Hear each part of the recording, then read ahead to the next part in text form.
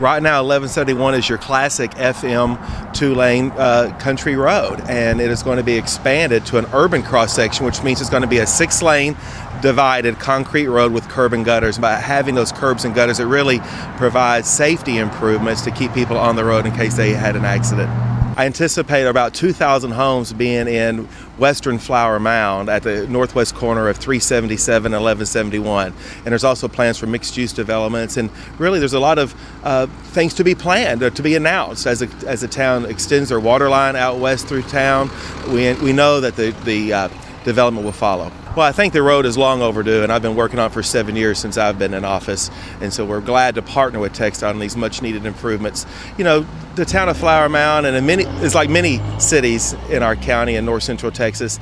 We're in a time of transition, you know, from our rural roots to our more urban future, and so by increasing the mobility on 1171, we're really going to be accommodating that future growth.